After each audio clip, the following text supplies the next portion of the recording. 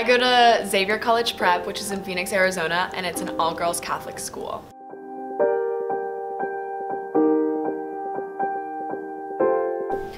We have 7 classes in total, but usually we have 6 classes a day, and the schedule changes every day, so we can kind of switch it up and not have such a monotonous routine. Students here at Xavier use technology in every class, and it's really encouraged, so we can be prepared for the real world and how technology is evolving in today's society.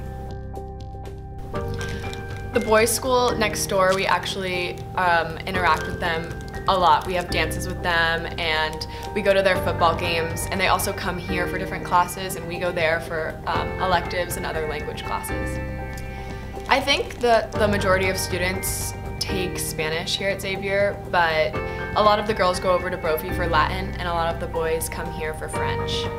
We actually have a uniform that we wear every day, which I love, and I know a lot of other students love, because you can just throw it on and not have to worry about any other clothing that you have to put on or any other strict dress code. So it's really easy, especially at an all-girls school where no one really cares what you look like and you can just put on a uniform.